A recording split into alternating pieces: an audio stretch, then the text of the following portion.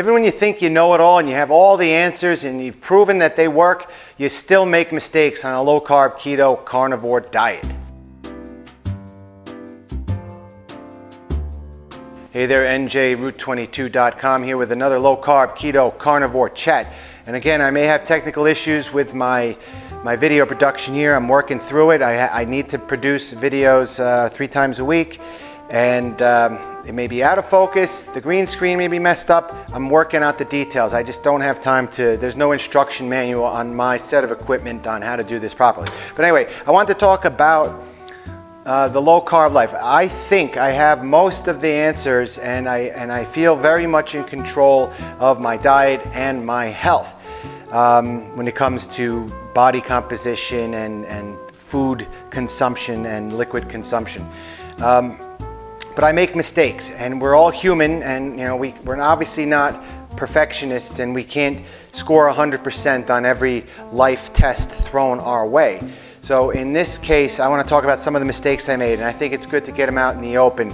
I'll tell you what mistakes I don't make anymore. I don't eat bread.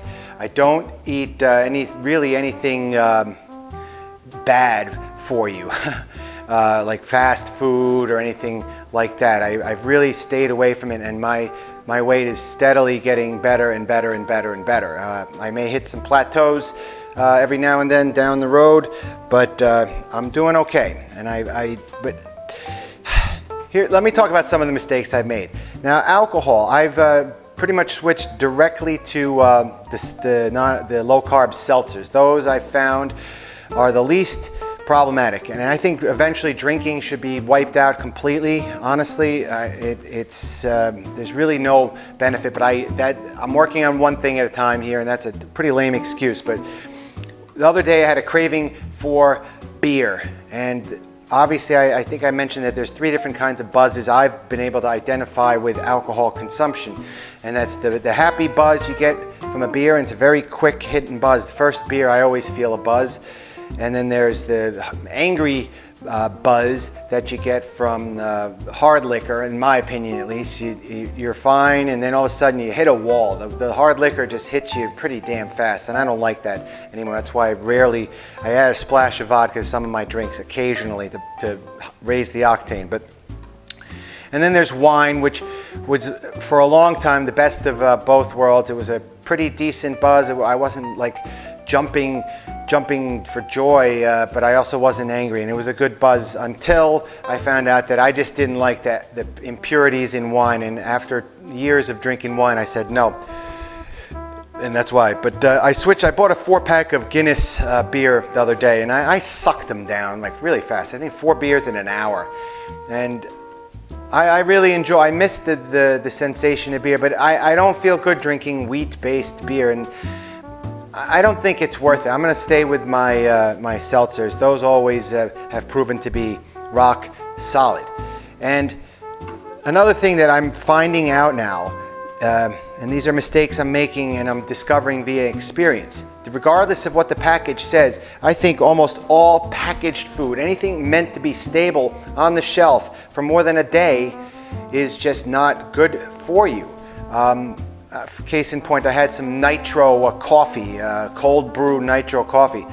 And again, it said, oh, it was all natural, but I felt like crap. And almost any time I eat a packaged good of some kind that is meant, it's either vacuum sealed or in a can or a bag or a box, I don't feel good. So I'm really going to pretty much try my best to bat 1,000 on not eating any packaged foods. I guess some exceptions I might make are maybe a spice pack for chili or something like that. But even then, you never know. They put all sorts of additives and anti-caking agents in them. So I think the spices and flavorings I'm slowly phasing out and just eating the raw, just basic 1 ingredient plus sea salt foods. And here's another thing, and I guess this falls under the packaged foods category. It's nuts of any kind. Peanuts are some of the worst things. I don't really eat peanuts anymore. Peanuts were, I think they're a little inflammatory, and you end up eating too many of them. They're very addictive. You can't just eat a couple. And then I switched over to like cashews, and almonds were also a good are a good choice. I like toasting the almonds. I toss them in coconut oil, and I put a heaping amount of sea salt, and I toast them until they're brown, and that's a really good snack. I may keep that one in the rotation.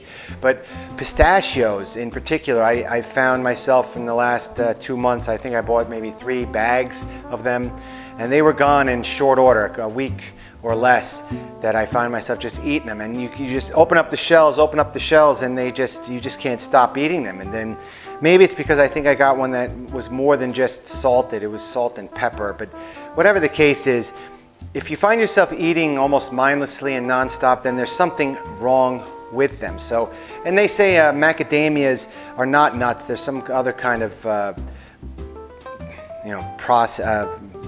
category. But I'm not really a big fan of macadamias, and those are very high in fat and good, and they do satiate you. So maybe in the future I'll buy a little thing of macadamias to keep on hand. You pop like 1 or 2, and that's good enough, and usually satiates you if you're hungry. But luckily, if you're doing low carb, keto, carnivore right, you really rarely are that raging hunger. And lastly, sweets in general. I've mentioned this many times in the past, and I'm going to mention it more times in the future. But I think sweets, just the sweet sensation is not something you want to put in your mouth, because it changes your whole mindset and everything that's going on. It like sends a shock to your nervous system. And even if it's xylitol or erythritol or monk fruit, I think that the sweet sensation is something that should be avoided. And it always sends me for a loop. So I've been experimenting with low carb erythritol ice cream that I make with heavy cream and a few drops of vanilla. Maybe I'll throw a handful of strawberries in or something. And it never tastes as good as the old ice cream did back in the day, and you end up eating a lot of it. It's a really, really tough nut to crack. I'm almost done cracking the nut. But I think sweets, the short-term benefit does not outweigh what happens afterward cumulatively, so I think they're just going to be gone. So my whole point is, like, even though we know what is good for us and what isn't, we still make these mistakes, and I don't feel guilty or remorseful about making those mistakes. I think experience is a much greater teacher than reading about them. Whether it's, you read about it and you put it to the test and you vet out your theories, or you just act like a human being and you make mistakes, and that furthers. Like, I knew that a lot of these things that I ate and drank were not good for me, but I became weak, or I just slipped up for a minute, didn't think it was going to be a big deal. But then when you realize, you feel what happened when you make those mistakes, you're less likely to make the mistakes again in the future, because there certainly wasn't any upside benefit to the mistakes I made. It's not like, oh man, that was such a good mistake I make, I think I'm going to make it again. No, I wouldn't be making this video if that was the case. I wouldn't tell anybody. I would just make the mistakes and go fail somewhere far out of sight.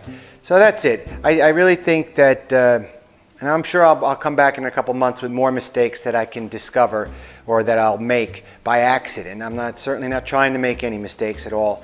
But the alcohol is going to be the next one. Once we've really, really cracked it, maybe in about a year, I'm going to start getting rid of the alcohol altogether. So have a good week ahead, and I hope your low carb, keto, carnivore journey goes smooth.